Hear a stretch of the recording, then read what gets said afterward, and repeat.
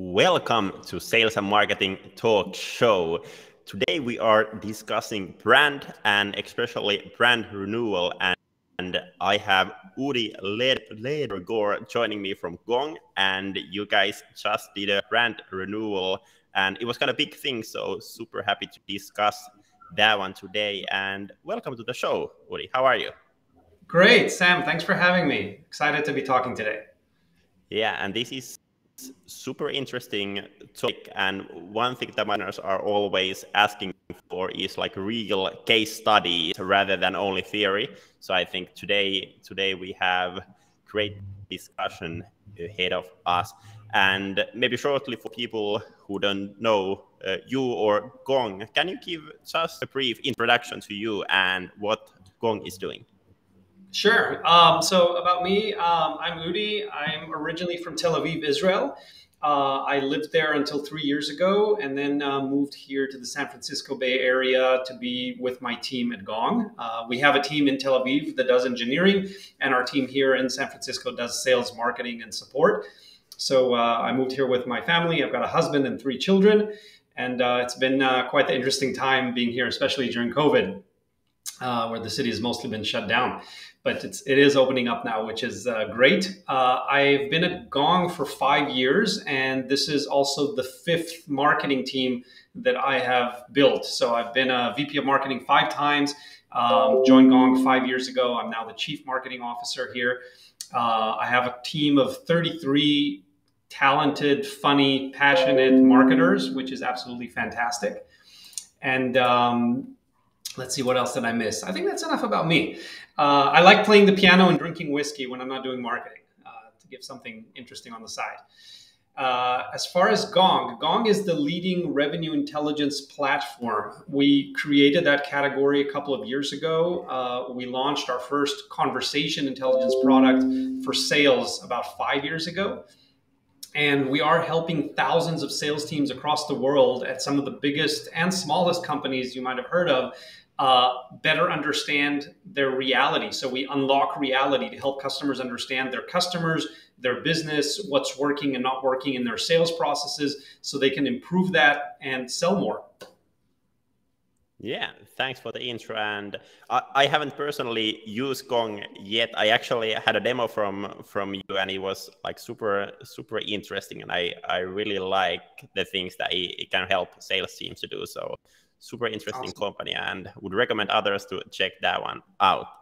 But firstly, before hopping into the rebranding itself and what did you do there, I think the big question is why? Like, why you decided to do a brand renewal? That's a great question. So, our last brand update was 3.5 years ago in 2018. And at that time, Gong was at a very different stage of our business. We were a small startup. We were craving for attention, and we wanted to do something that's so different and provocative that would just be like screaming from the rooftops, hey, look at us. And it worked. We went in a very different approach to what most B2B startups do. Danny from my team jokes that there's a Series A blue that every startup who raises a Series A uses, because it's a very safe color. So you'll see most of the B2B sites you open, they're blue, gray, and white. That's what all of them look like. And we looked at all of them and said, okay, how can we be the exact opposite of that? So we went for bright pink and purple, and we got a crazy bulldog as our mascot, and we had all these crazy people on the website, and it worked. Everyone paid attention, and the brand has been growing at over 100% every year. So that was where we were 3.5 years ago. A few months ago, we stopped and looked at where we're going, and we realized that we had outgrown our own brand. We're no longer a small startup. Many of the Fortune 500 companies are now using Gong. We're selling not only to the small businesses, which are still a very important part of our business, but also to really large enterprises. And we didn't really look the part anymore. We looked like a crazy startup. And so we wanted to look the part that we really are and have the brand match our stage and the future growth of where we're going. So we decided to keep the bold edginess part of the brand. So we kept the colors, the pink, the purple, the kind of funky shaped logo, even though that's evolved as well. but we wanted to also look more mature and more sophisticated so that enterprise buyers would look at us and see, oh, that looks like a interesting, safe choice for my enterprise and not like some crazy startup that maybe is risky to buy from. So that was the impetus to evolve the brand the way that we did. Yeah, sounds good. Sounds good. And I think like in the last couple of years, I think companies have really realized the like value of brand. But if we go back, let's say 5 or 10 years ago, I think there was still a lot of companies where like the value of brand wasn't like that big. So can you open up just shortly, like does basically everyone in Gong realize the value of new brand, or did you have to do a lot of selling to your founder, your CEO about, hey, now we need to do something new? No, not at all. It was very easy to get this done. So a couple of things. First, I'll say our CEO Amit Bendov and my personal mentor. He was a chief marketing officer for many years before he became a CEO, and that is a rare privilege to run marketing for a company where the CEO really gets marketing. So he can be a pain in the butt because he knows how to do this and can probably do it even better than I am. But it's also fantastic because he resources marketing and he values marketing. And I get a seat at the table and I meet with the board and I'm part of the executive leadership team. And so I get all the resources that I need to build this fantastic brand. I'm not asked to do something impossible. And to answer the second part of the question, yes, I think everyone at Gong understands the power of our brand. Just yesterday, when we were training the sales team on how to use the new mission and value propositions that we brought out with the new brand, I was playing to them using Gong, a part of a call from 2 days ago where a prospect came in, just asked for a demo on our website and said, hey, I saw your new brand and mission statement, and I realized you're expanding to use cases like mine. So I want to talk to you now about bringing you into my sales team. That is the power of brand. When the biggest mistake I see around this is with CEOs who are very product focused and they think that if they build a product, everyone will come buy it and it will sell itself. That rarely works. That rarely works. And those companies are not growing as fast as Gong because Gong not only has the best product in the industry, which could almost sell itself, but also has the best brand in the industry. And those things together, combined with a fantastic sales team and then a fantastic customer success team that really takes care of our customers, all these things increase awareness and increase the confidence of people that they're buying the best brand out there. And then, of course, the product and the customer success team create that raving fan experience for them that they want to stay and come back again. Yeah, exactly. I think that's a great reminder for everyone that it's not only about the great product, but you really need branding, selling, marketing, customer success, and all that one. But when we talk about like branding and rebranding, I think typically people are thinking that it's the marketing department doing the work, and for sure your marketing team had a big role on building your brand. And you mentioned, was it you had 34 people in the marketing team, but did you use any outside help for the rebranding process? And then you think like inside the Gong, like where everyone kind of part of the rebranding process as well? Absolutely. There's a great quote that I don't remember who it's attributed to that says, your brand is way too important to leave it to marketing. And that's true. That's true. We are the stewards of marketing. We don't, the stewards of our brand. We don't own the brand. We can't create the brand. A brand is who you are. It's not what your website looks like. It's not what colors you choose for the logo. A brand is who you are as a company. At Gong, we're a company that stands for creating raving fans and providing the best products that help salespeople achieve their full potential. That is what we are as a brand. Marketing creates a visual identity around that and creates a messaging and narrative infrastructure around that. But we are the stewards of the brand. We can't create a brand. So that's maybe another unrealistic expectation that some people have of marketing. They can't create your brand and make you something that you're not. You have to be something, and then marketing can showcase that in the best way possible. To answer the second part of the question on the team that we used, so yes, externally, we work with a fantastic agency called Moving Brands.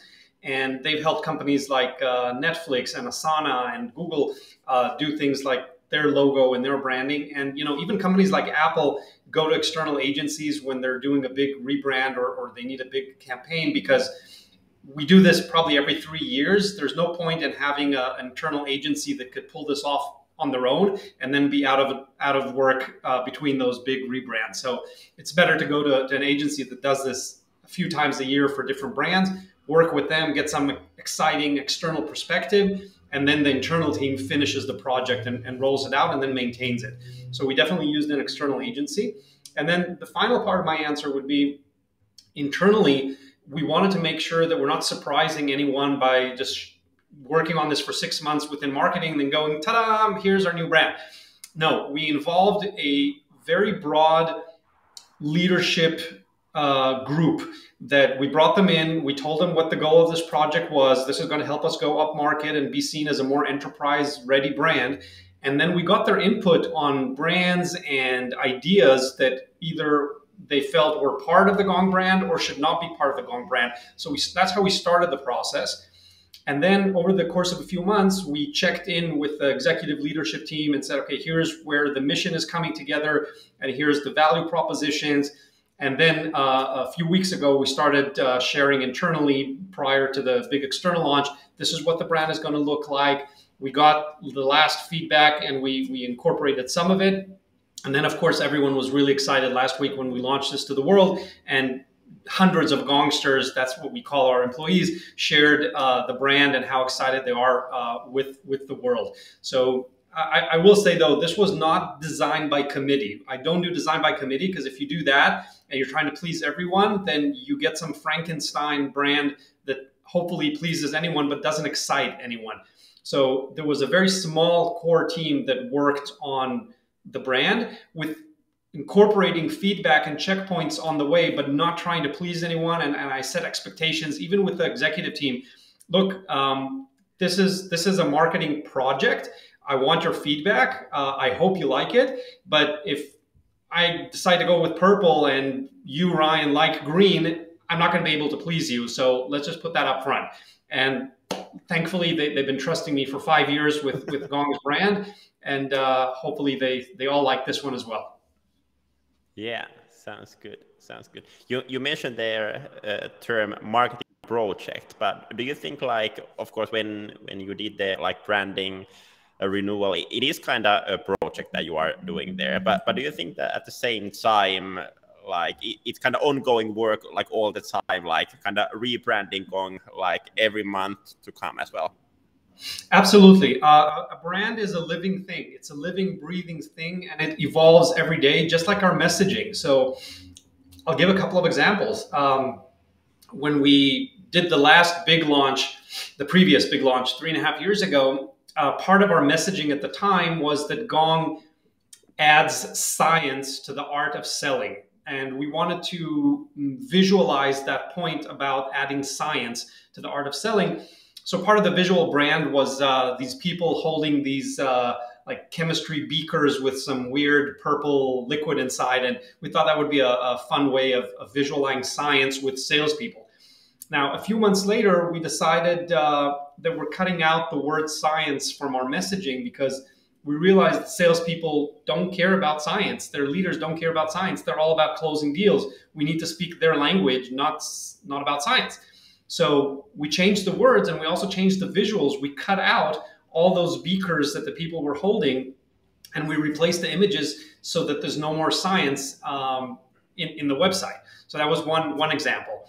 Another example is 2 years ago, still with the same visual brand or the core of that visual brand, we changed our category from conversation intelligence to revenue intelligence, the new category that we launched. So most of the website copy had to change with that. We built new pages to explain what revenue intelligence is, and we weaved that into the copy of every page on the website. So you have to keep this alive, and you can easily tell when a website is stale or a brand hasn't been updated in too long. You can feel it, that it's disconnected from what the company's doing and where the industry is at. Yeah, exactly. And I think the science is a great example. For example, if I think of me, I'm head of sales, and probably science isn't something that will get my attention straight away. Can you open up a little bit more? Like you mentioned there that it is important to understand your like customers and your ideal customers and speak directly to them.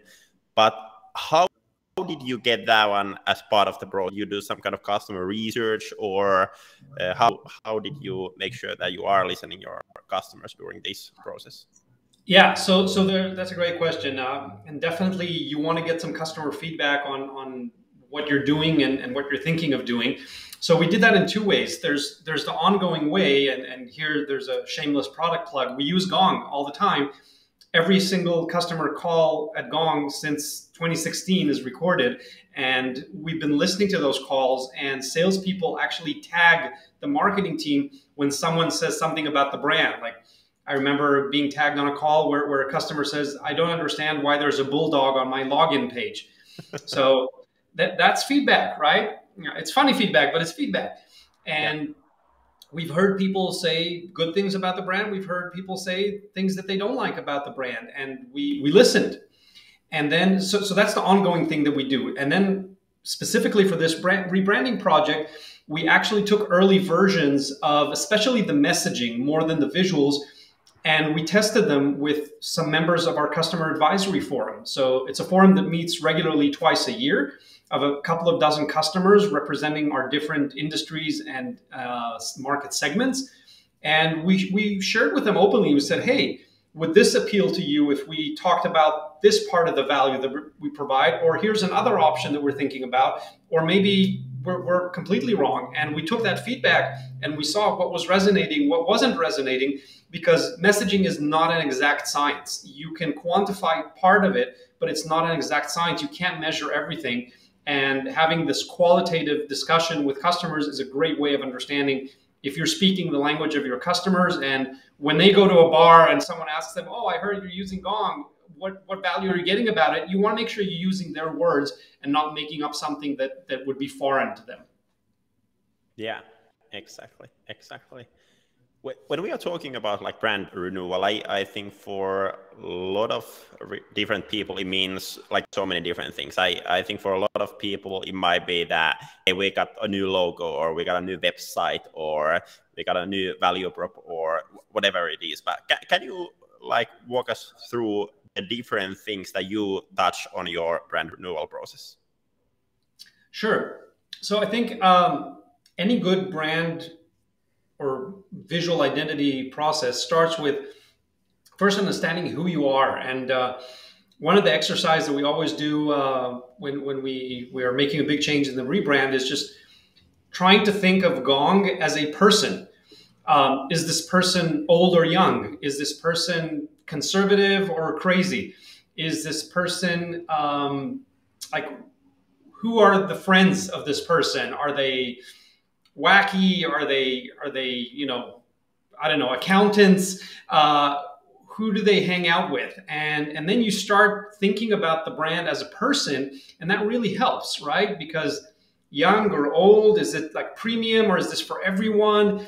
You start adding 6 or 8 or 10 of these attributes, and then you can start imagining what Gong would look and sound like as a person. And that really helps you go to the next stage of describing it with colors, right? If Gong is a middle-aged business person in a suit, then maybe dark blues and whites and grays are a good choice for the website. But if Gong is a younger, helpful, approachable person, maybe pink and purple or yellow and green are a good choice for that. So these things really help. And when you start imagining, okay, what would the logo represent? So it has to capture the essence of the brand, right? Now, is it something that just blends in beautifully and doesn't disrupt anything and just feels comfortable? Or is it something edgy that makes you even slightly uncomfortable and you want to learn more? Do you want to see some mystique there, or do you want to just put it all out there and make it completely clear to everyone? These are the questions that come up. A couple of interesting exercises we did at the beginning of this current branding project was we showed our leadership team a long list of celebrities, and we asked them which of them do you think could represent the Gong brand and which definitely not. So would Madonna be a good brand ambassador? How about Michael Jackson? What about Stephen Colbert? What about Sting? And it's interesting to see that there was a lot of agreement in the group of which celebrities could align with Gong's brand and which could not. And when we talked about it, we started uncovering like what values these people stand for, right? Some of these people, they're considered cutting edge, but also have a lot of integrity. And even, I don't know, Lady Gaga. I think Lady Gaga is a perfect brand ambassador for Gong because she's very edgy, she's very out there, but also she's all about social justice and human rights.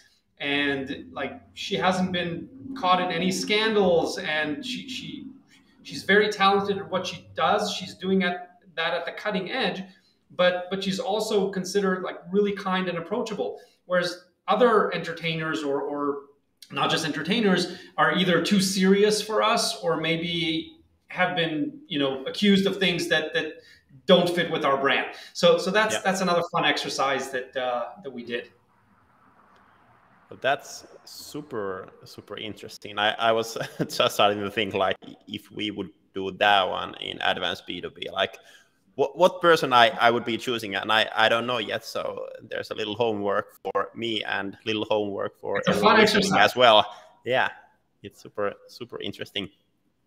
When I was prepping for this episode, I went through your LinkedIn feed, and one super interesting post I found there was where you mentioned that one really fun part of this rebranding process was getting to work with animators and music composers.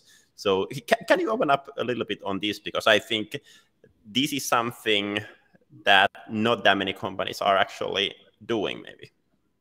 Yeah, and I think, you know, we just lightly started touching on the sort of multi-sensory brand that I'm looking to build. But there's a great book by Martin Lindstrom called Brand Sense. And I remember reading it many years ago and also hearing Martin speak live at a conference. And it left a lasting impression on me.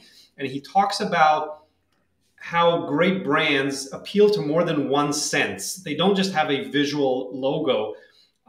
Think of opening a pack of crayons. It has a smell that you immediately identify.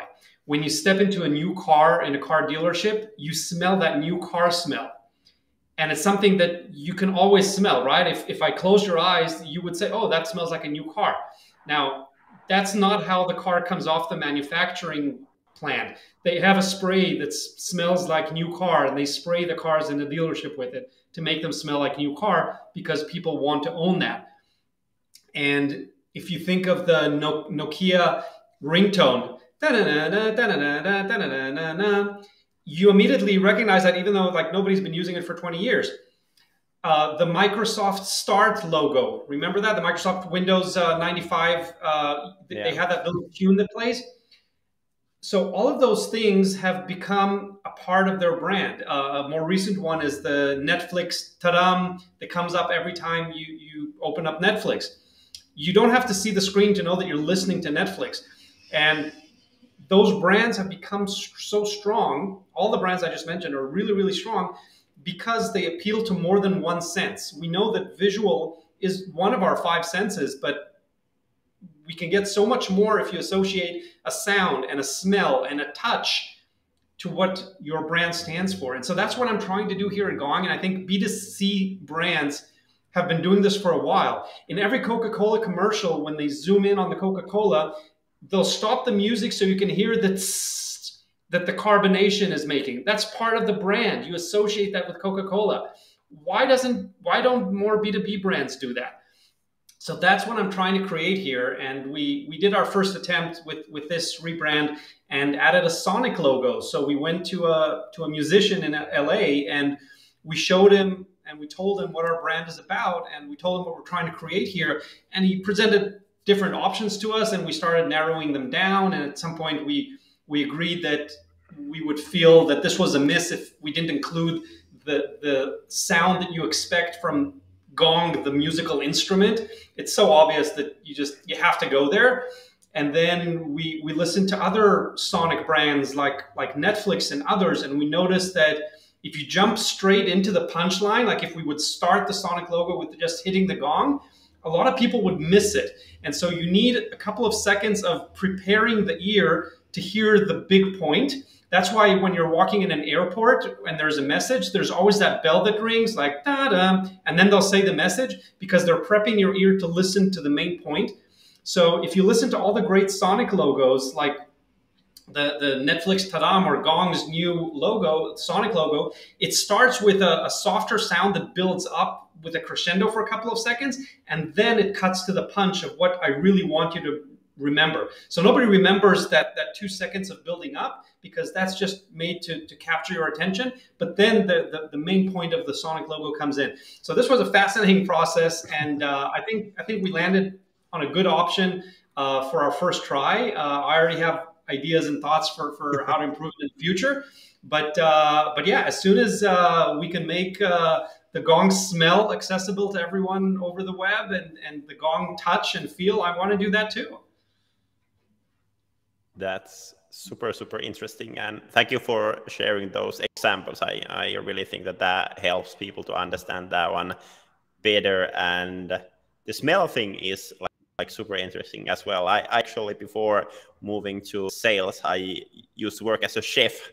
And I've been always thinking like when there will be like, for example, you can watch MasterChef from the TV and you can get the smell to your home sofa as well. So I think that's super interesting as well, like how brands can have that feeling. And probably it won't take that long that we have something like that. Yeah, I mean, retail has been using it for a long time, right? If you walk into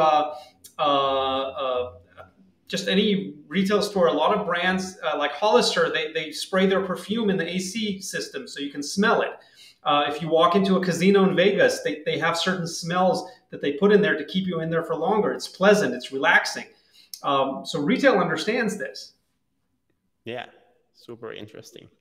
But then if we think about the whole brand renewal process, there are like the design part and how things are like looking. And then I think like after the process is done, those are kind of things that are like easy to take to action. You can change your website, you can change your sales deck and those kind of things. But can you open up a bit like how are you making sure that, for example, all your salespeople are bringing the right value prop? Of course, you are using Gong for that one, but what other things you are doing on that one to make sure that is happening?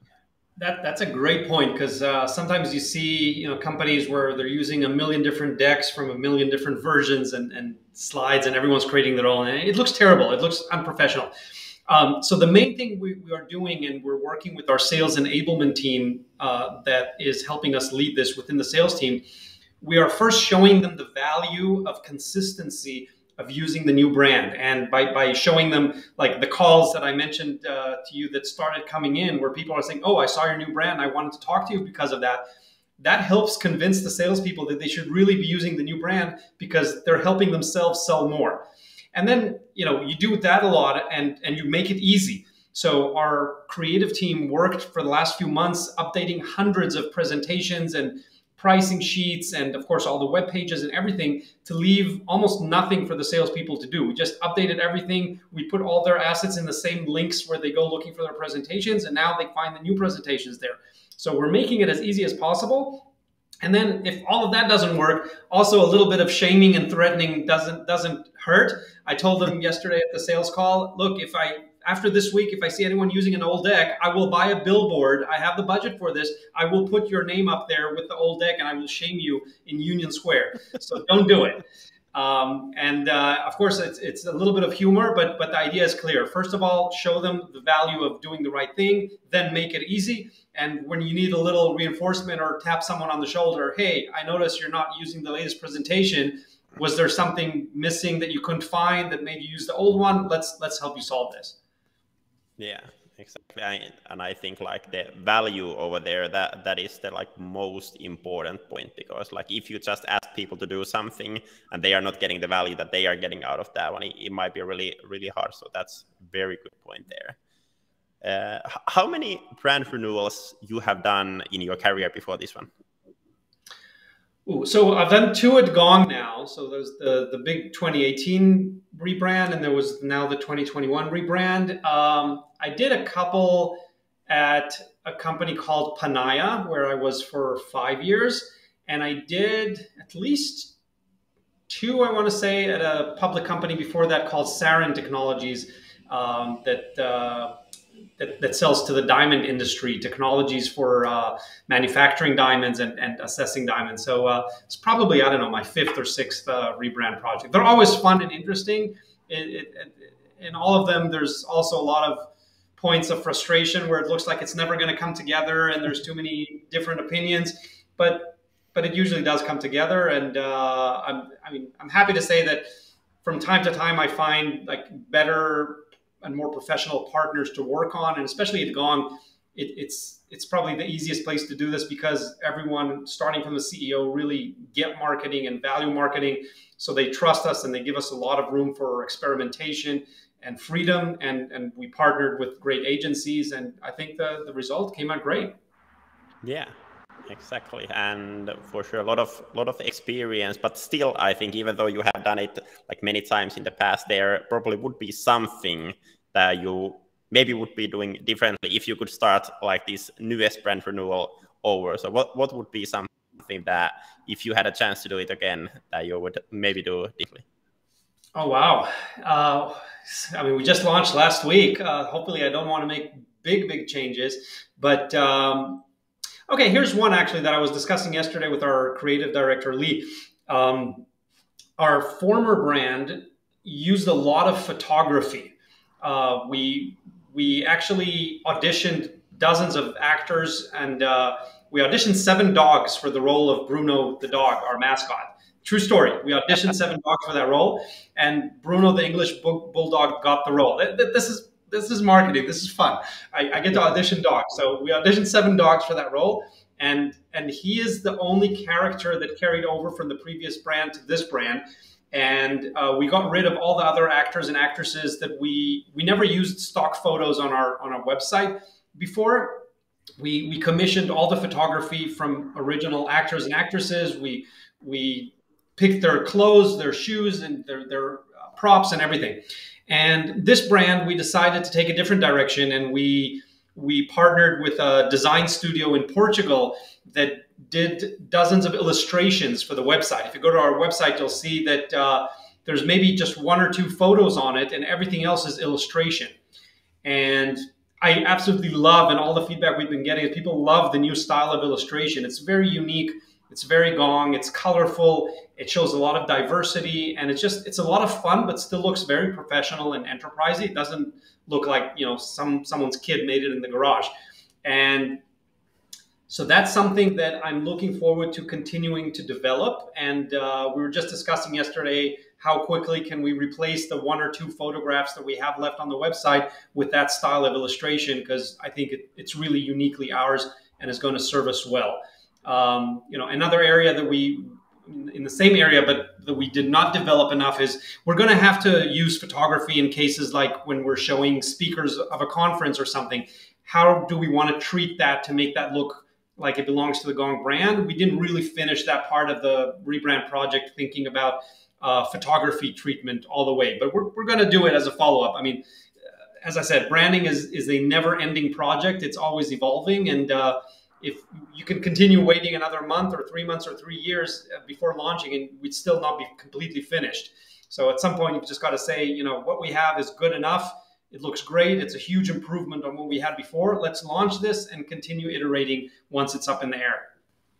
Yeah, exactly. Good points there. But how about if we look this question from another perspective? So let's say that there is something on the brand itself that you are super happy with, for example, the logo or the website or the messaging. Would there be something in the process of making those that you would be changing, for example, doing something in a different order, like when doing the rebranding process or something like that? Good point. I think if we were to do this again, I would want to discuss things like the website hierarchy and navigation much earlier than we did, because we overlooked a few things that we're now going to correct in that area. So that's something I would have done earlier. And more generally around the website, 'cause when people see a new rebrand project, they usually go to the website first. So, but that's just one component. It's a big component, but one component of the new system. I think we would have strived to lock all of the copy on the website much earlier than we actually did. We were literally making changes on the morning of the launch to some headlines and things like that. I hate that sort of scrambling, and I think great marketing teams should not have to do a lot of scrambling like that, because the rebrand date did not catch us by surprise. We knew months before that we're going to be launching on that day. So I would have pushed for earlier lock on the website copy. Yeah, exactly. But then one that everyone is always interested is the money part. Could you open up a little bit, like how did you use the money in the process? For example, when you started budgeting for this rebranding process, was it like clear for you how much you should be asking for this kind of, and then the other part, like how are you measuring the return on investment in something like this? Right. So to divide the question into two parts, you can do a rebrand project for $10,000 and for $10 million, and anything within that range. Talking to other CMOs at companies in similar stages like Gong, I think most rebrand project these days for a Series B, C, D, E company costs something between $150,000 to $350,000.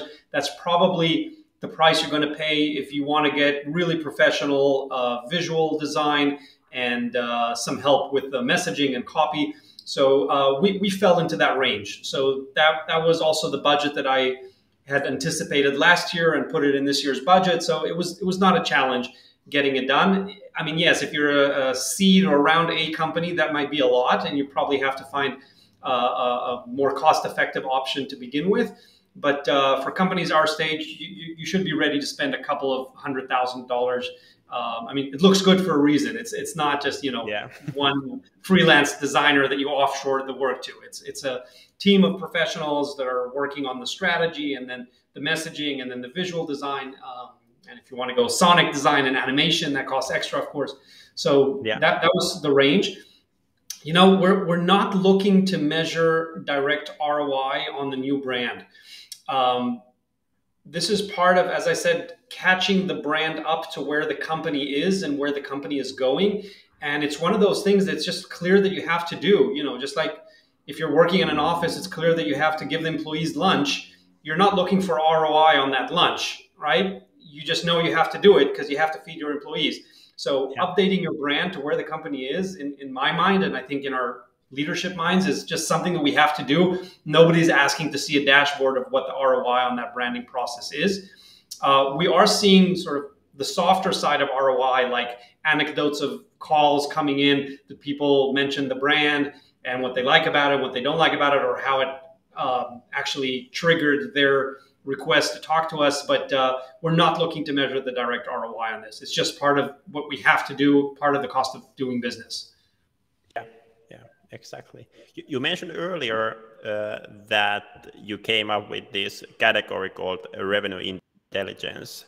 But can you open up, like, did you think about creating a new category now where you were doing the rebranding, or how did you thought about the category part here in this process?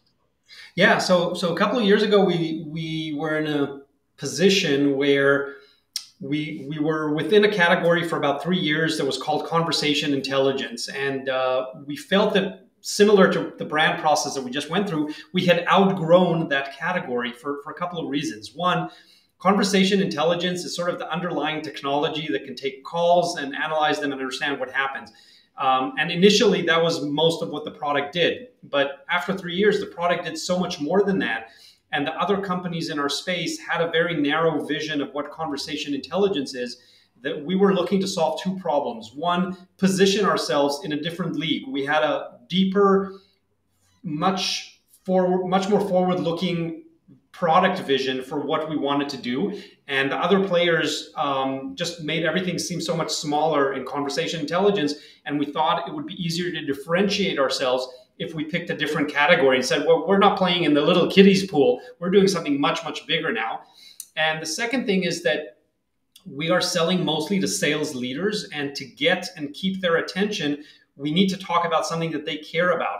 And when we talked to some senior sales leaders, and back then we were talking about conversation intelligence, it sounded like a very tactical tool to them. And they said, okay, go talk to someone in sales enablement.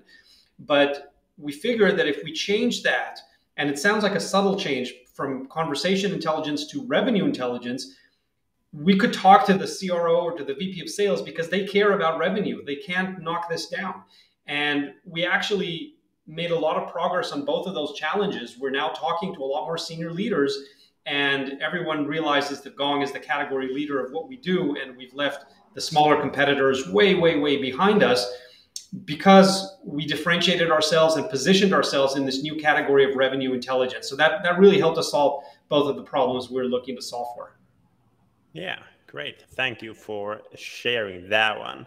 And then lastly, in every episode, I have this part in the end where I have a question for my previous guest to you, and then you have a chance to ask a question to my next guest.